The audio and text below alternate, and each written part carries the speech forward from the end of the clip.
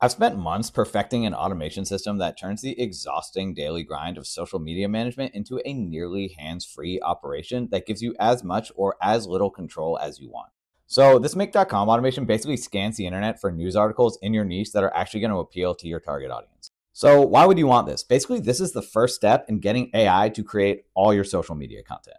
It then summarizes all the articles and stores them in this Airtable database so that you can actually approve the topics before sending them to the AI to create all your content posts. Let me show you how this works. First, I'm grabbing all the news articles from an RSS feed. I set this up to watch content from all my favorite sources. This stuff here is basically just getting the content of that article and checking to make sure that it's actually about my topic.